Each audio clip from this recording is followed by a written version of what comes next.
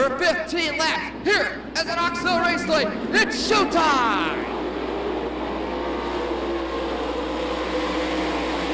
Look at John Egan down to the bottom of the racetrack. Egan to second, looking for more. RJ Johnson once again to the high side. Look at RJ pedal hard upstairs. Three-car battle for about 9th down the back stretch.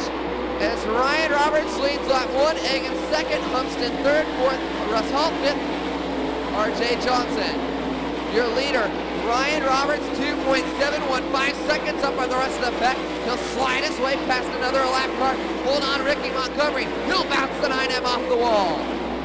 Chad Humston almost making a little contact with the outside wall off the turn number 4. Humston starting to close that gap back up on John Egan. Now Roberts goes to the bottom. There's a lot of guys struggling to run that top side. Got to work his way through lap traffic and be patient over a straightaway up. On the second place car, Chad Humston. Humston up to second. He worked past John Egan.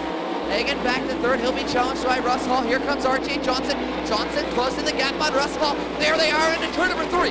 Johnson down to the inside. Oh, RJ Johnson, hold on. Somehow RJ Johnson keeps her going though. Here he is. Ryan Roberts to the middle. He'll pick the pace up and we're green. Humston pulls the slider. Chad Humston to the lead. Oh my, you saw Chad Humston look to the bottom of the racetrack to take the lead. Can Ryan Roberts take it back? White flag, 1 to go. Can Roberts make the last ditch effort? He'll keep things wound up upstairs. Drag race to the line. Off of turn number 4. Chad Humston with the late race move, gonna put her in victory lane. I mean, Ryan had this one in the pocket. If it wasn't for that yellow flag, we never would have caught him. So things went our direction. Fate was smiling on us tonight, and I'm sure glad they were.